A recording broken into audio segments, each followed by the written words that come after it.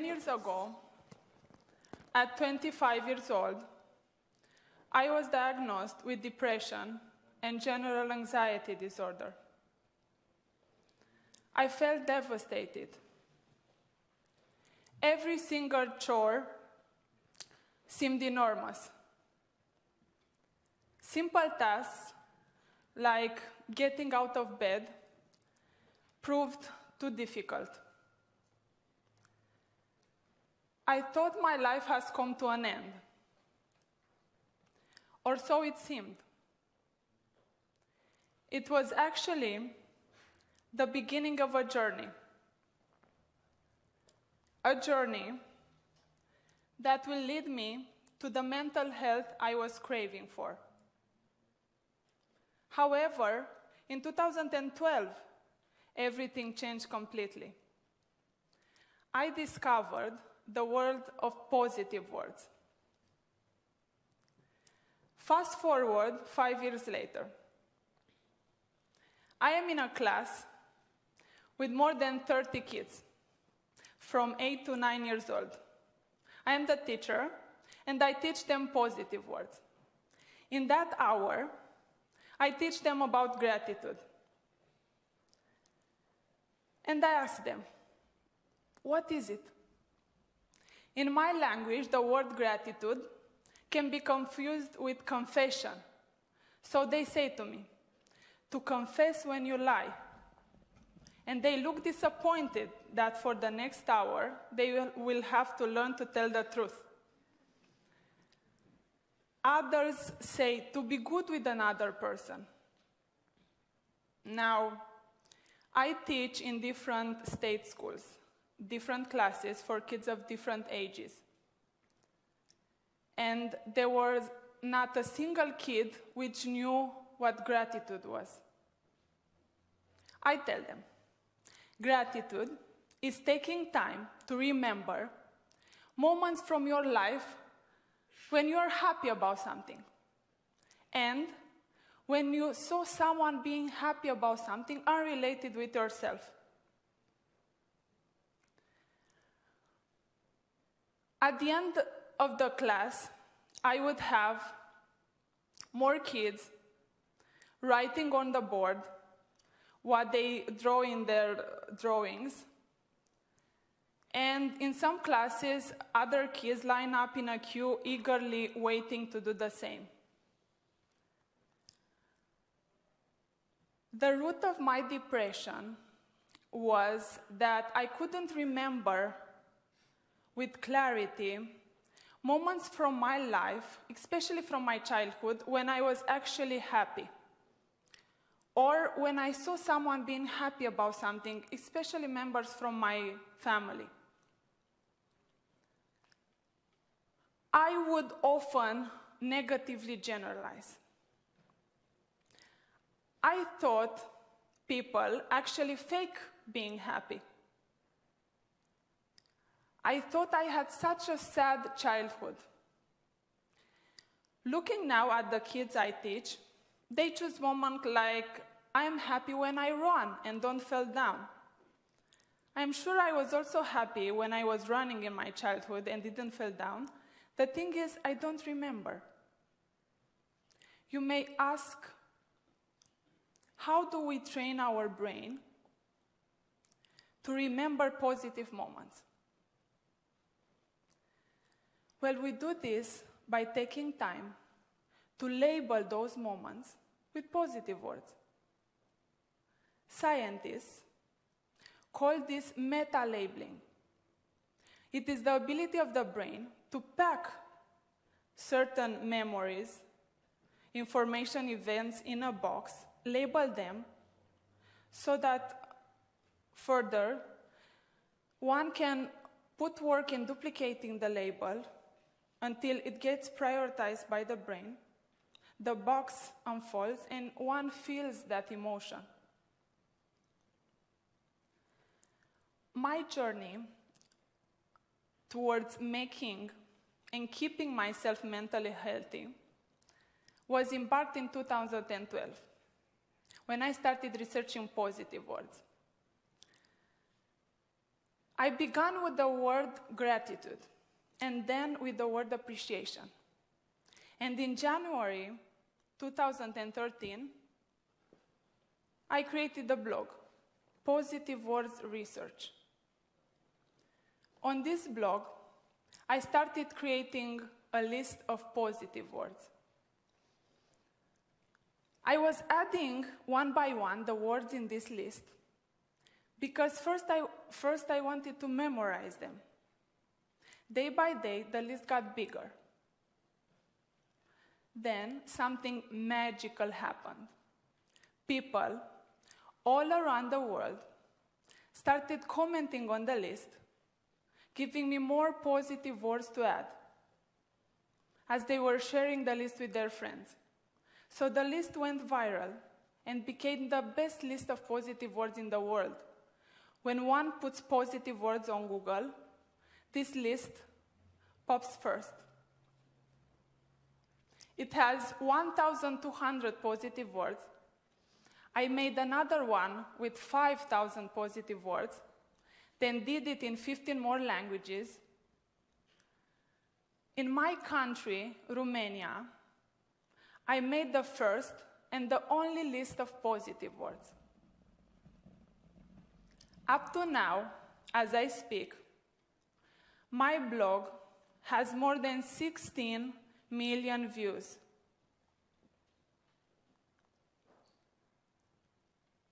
I call myself a positive words researcher, but the kids call me the teacher of words.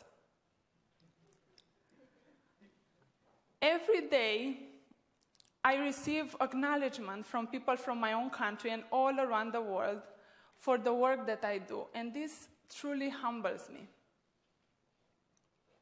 I am driven by two goals.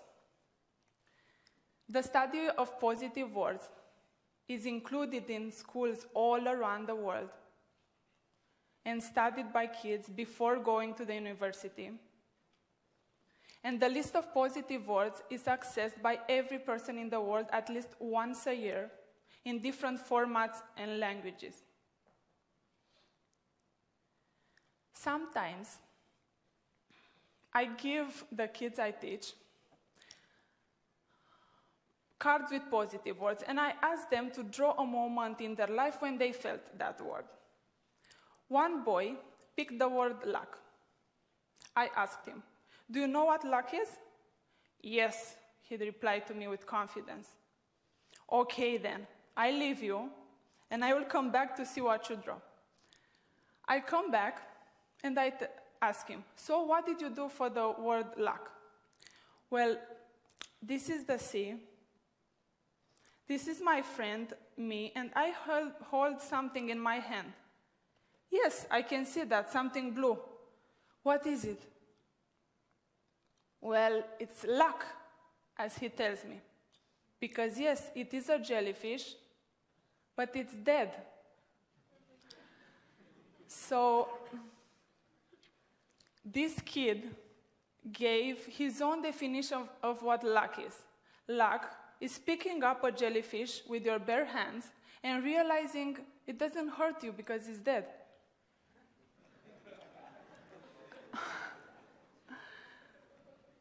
As adults, I noticed that when I ask them what a positive word or emotion is, they tend to give me a definition from the dictionary. One girl made a drawing for the word power. She drew her room, herself, and a monster. She told me that when she was little, she used to see monsters. But after undergoing psychotherapy, she didn't anymore. Because as she told me, she had the power to not see the monsters anymore and overcome this. One boy had ADHD, attention deficit hyperactivity disorder. I met him while teaching a kids workshop in Mind Value, voluntary work. I stayed for 1 month in Barcelona, attending the workshops of this academy, Mind Value, day by day. Before the workshop, his mother came to me and told me, my boy will disturb your class a lot. He has ADHD. I said, okay. So during the workshop, this happened. Teacher, do you know this word? Yes. It is positive? Yes. Teacher, how about this word? Wow, yes, super. Teacher, how about this word? So the entire hour, the entire workshop, he came to me and he was nagging me. At one point, I asked him, how come you know all these positive words? He told me, of course I know them. I am a poet. So after the workshop, this boy started writing about life in general and became more enthusiastic about his life, as his mother told me and thanked me a lot. For kids younger than 7 years old, I need to explain the concept of a positive word and emotion. They don't know. Positive words are passed on from one human to another through education. There is no doubt about it. If this is not done properly, kids grow up as adults with scarcity in their positive thinking area. Psychologists say that if one is not able to name an emotion, it further develops in low self-esteem, low resilience, and a lot of lacks in their communication because they are unable to communicate in a deep and meaningful way. For kids between 7 and 10 years old, I need to explain more complex positive words. They've heard the simple ones like happiness, love, courage, hope, but they don't know about altruism, loving kindness, compassion, or other, like self-love, for example. For kids older than 10 years old, I need to do the same, with the only difference that they have heard about complex words like compassion or loving kindness or altruism, but they cannot connect the word with the moment in their life when they felt that word. For example, for loving kindness, among other exercises that I do one when I ask them to draw something when they were kind with themselves. And they usually say to me, oh, I was never kind with myself. And I say, what do you mean? Wasn't a moment in your life when you lost something and you didn't stay there to cry about it, you went and you found it. Now, one boy surprised everyone. He said in loud voice, yes, there was a moment like that. One day, I lost my kendama toy. Now, I don't know how many of you know, but kendama toy this day, it's a toy that kids love a lot. So the entire class got silence. And I was, oh my God, I hope this has a happy ending because it's the positive word class. And so I asked him, so what happened? Well, I searched it for 1 hour and I found it. It was in a bag. I said, super, you draw there how you lost your kendama and you found it. And I said, kids, this is a perfect example of being kind with yourself, losing your kendama toy and finding it for you again. So these are some drawings of what they did. From my research, I discovered that not negative words or emotions bring us so much pain, but the lack of positive words and the emotions. Have you seen the boiled rice experiment from YouTube? One man boiled rice and put it into jars. On one jar, he put the word love, and on another one, the word hate. Day by day, he posted on YouTube videos of what was happening with the rice. So in a few days, the rice in the jar with the word love stayed mainly the same, beautifully white. While the rice in the jar with the word hate started having mold in it. You'd be surprised to know that penicillin is derived from mold. Penicillin that saved, and it's still saving the lives of millions of people all around the world.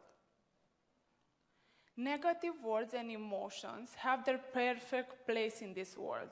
It is not about deleting them or controlling them more. It's about adding something. Adding positive words and emotions into our lives. Why? So that we can have a realistic power of choice. So that we can be free to experience whatever emotion we want. And not being crippled by depression because we don't have a simple skill like practicing gratitude. Now, I invite you all to participate in a simple exercise with me, and hopefully a fun one. And after this exercise, I will give you something. So turn to the person on your left and ask him for his first name, and tell him a positive word that begins with the first letter of his name. You have 5 seconds. For Alex, for example, you can say abundance, appreciation, and I want some volunteers to tell me some names and some positive words. So let's see, we have someone?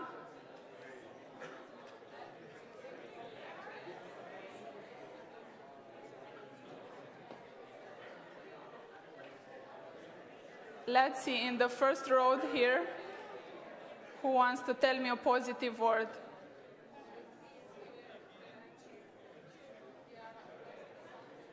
Yes?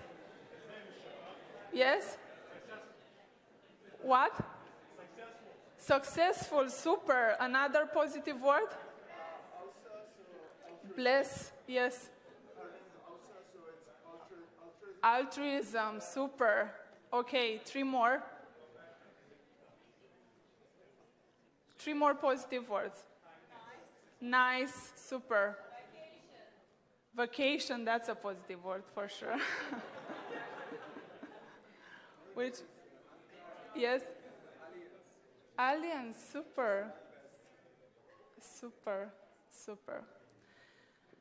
So now, as promised, I will give you something that I normally give to the kids I teach.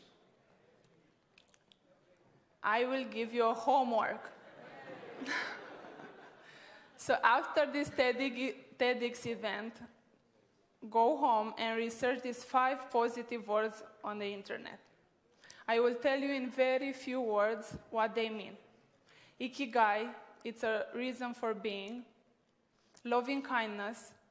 If one wants to understand the true essence of love, please practice first kindness and then loving kindness. Warm-heartedness. Dalai Lama says that the ultimate source of happiness is not money or power, but warm-heartedness. The concept of Ubuntu, which is a combination between compassion and humanity. And omniscience, which is an important stage of evolution in a human life. That's all I have. Thank you.